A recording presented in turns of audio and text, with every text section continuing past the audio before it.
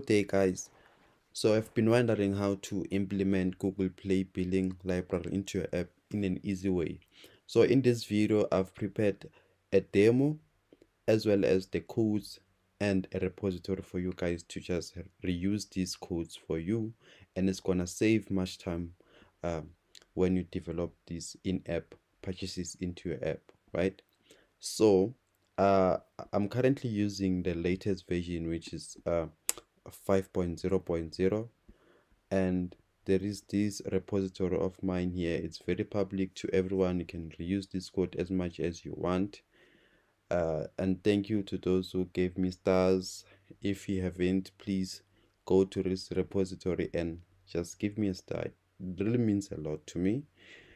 And another thing that I would like from you guys is to consider donating a small amount to keep me motivated to update this repository with the latest versions.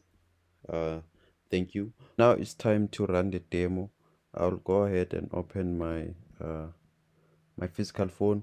So this is my physical phone. I'm running the app on my physical phone. I can click there, then it's running a splash screen. Then this is the main activity, and then on the main activity I have a text view and 3 buttons, right? So as you can see on a text view, you are not subscribed, right? So we are checking on the splash screen whether the user has a subscription or what, right? So like if I have a subscription, then I download this app to a different phone, then I log in with the same email address that is on my Play Store account, the app is going to pick up that this user still has a subscription, then it's going to activate a subscription for that user, right? So now I can go ahead and open up subscriptions. Then inside the subscription I have 3 products. These are the 3 products that I've set up on my Google console account. Then you can add as much as you want, the number of products, right? If you can add up until to 12 products, right? So in my demo I have a text view, an image view, as well as this is a recycler viewer that I'm listing the products now. So now adding a product in my demo, it's dynamic, right? You can just add the number of products, then you don't have to worry about going to edit the buttons and stuff. You just need to add a product ID, to be specific. So I have an action floating action button there at the bottom, which when I click it, it's supposed to what is this? Okay, when I click this button, it's supposed to check if I have a subscription or not. So now when I go to my Play Store account, then I check under subscriptions. Now I don't have any subscriptions, right? Because when I click here, there's no subscriptions that are returned, right? So to get subscription, you need to click any product, right? So now I subscribe. So now I have a subscription under this email account, this email account. So if I were to take this email account, this one, and log into a different device and then reinstall the app, then my subscription is going to activate it into that device that I've logged in, right? So now I have a subscription. Then if I go and press this restore, you see my subscription has been restored now. I can close this app and open it again. So as you can see now, the text view, it changed from not subscribed to a subscribe, right? So I can go back to subscription. Then now I try to repurchase this subscription that I already have.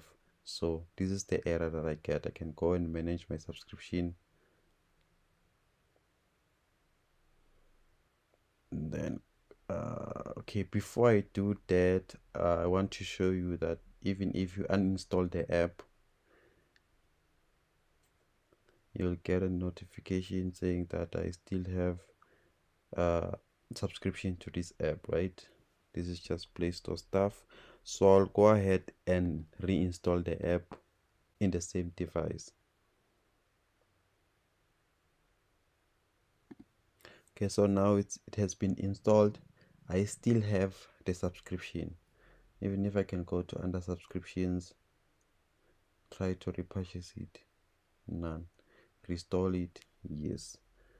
Then what now I need to test to show you guys is to cancel the subscription, try to restore it.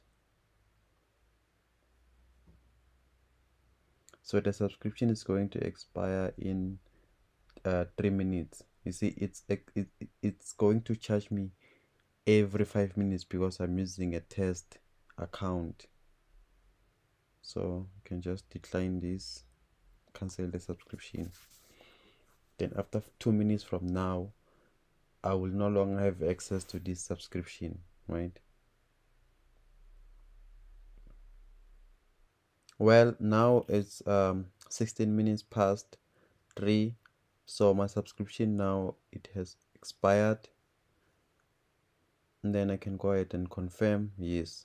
So now when I go back to the app, let me close it, then I reopen the app, right?